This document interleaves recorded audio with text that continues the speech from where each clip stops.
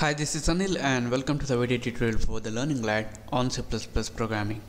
So in this tutorial we're going to learn about the private access specifier in a class. So all of you know that an access specifier specifies where a class member function or a member variable is available. So here, just for the demonstration purpose, we're going to create a class called human.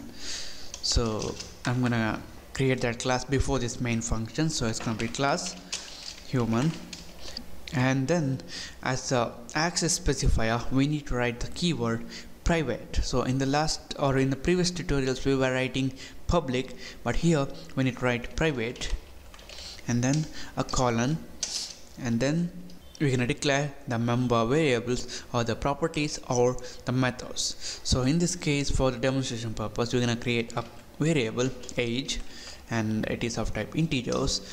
Okay, and the next thing is, once we have a private property in our class, this private property, or if we have a method, is not available outside this class. Not even in main function you can't use that, only we can use it inside this class. So another thing is, in a class we can have private, public and protected sections, and there we can declare the member variables or the properties and the methods. Okay, in our main function I'm going to create a variable of this class human. So it's going to be the class name human and then the variable name, let's say Anil.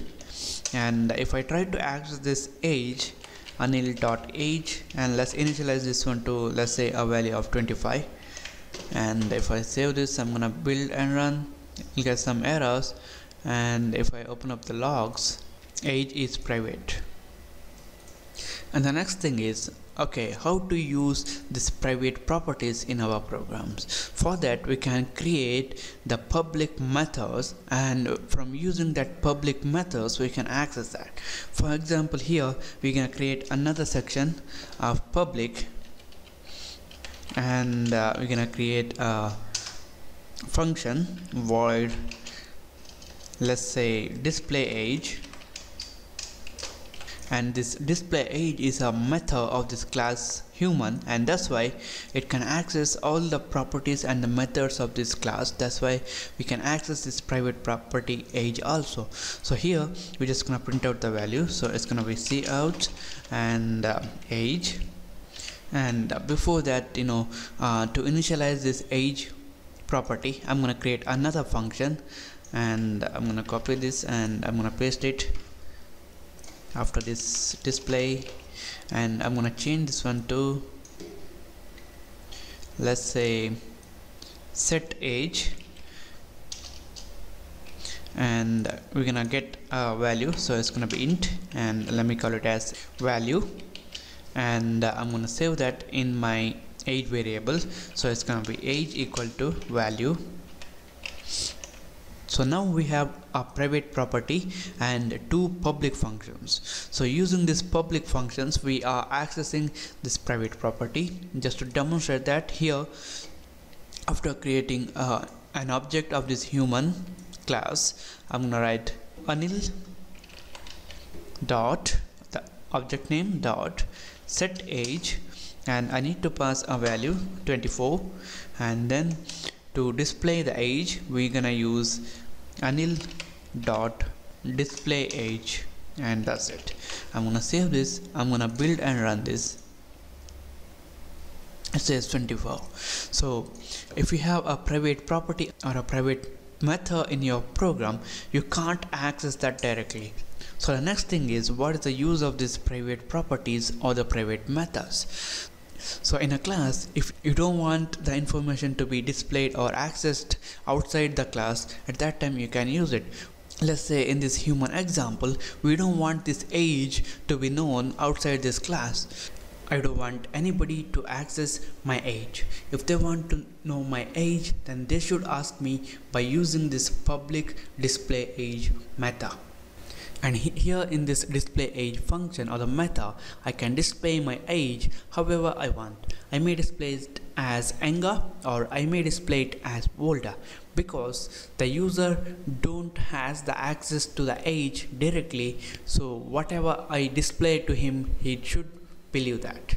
So here what I can do is I can make this function to display my age 5 year younger. So I can write age minus 5 here. And the next thing is, if you have a private method in your class, that method is also not accessible directly from the outside. So you can only use that in your program. Just to demonstrate these two things, I'm gonna create another method inside this private section, and I'm gonna call it as, let's say, int get age, and it's gonna be return. I'm gonna display my age 5 years younger, so age minus 5. So we can use this get age method in our display method. So here it's gonna be get age. Here what we are doing is we are creating a private method, and we are using that private method in our public method, and from this main function we are accessing that public method only, because whatever the private properties of a class is not accessible outside from that class. So here we're gonna call this display age, no problem, same. So I'm gonna save this, I'm gonna build and run this program, and it says 19, but that's not my age because my age is 24. That's why we can say that this private properties or this private access specifiers are normally used to hide the internal working or the internal representation of data, and by using these private methods we can hide the internal workings. And these private methods are useful if you want to divide your logic to modules, just like the way we have done here, and we can only use the private properties and the methods inside that class only. So that's it guys, thank you for watching, and don't forget to subscribe, and I'll see you in the next tutorial.